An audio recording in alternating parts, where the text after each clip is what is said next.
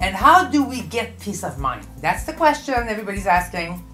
Peace of mind starts by having an attitude, positive attitude of total acceptance of all. Whoa, that's a big one.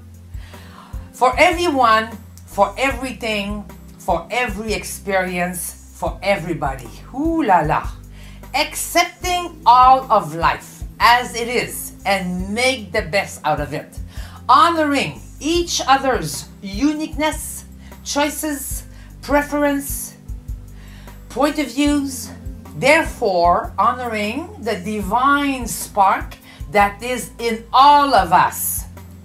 The divine is in everyone, in the people we love and the people we think we hate, because the ego says that, but it's not true. The heart always loves. In the eyes of the universe, everything is one. The shadow and the light each have their value. They work together. Everything is frequency and work in polarity. I think I'm going to do some rapping. Everything is frequency and working in polarity. Everything happens for the better good. Above and below. The purpose of the shadow is to see and recognize and experience the light. It's a beautiful thing. At the end, the light always conquers the shadows. Everything in the universe grows to the light.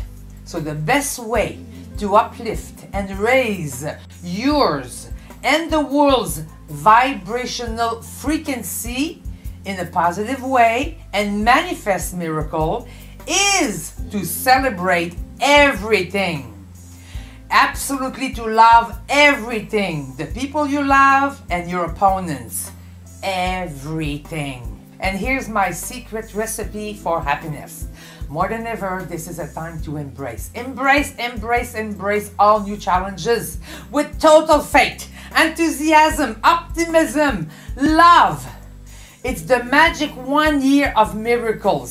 So, embrace and ask, and you will be rewarded, and you shall receive. That's simple.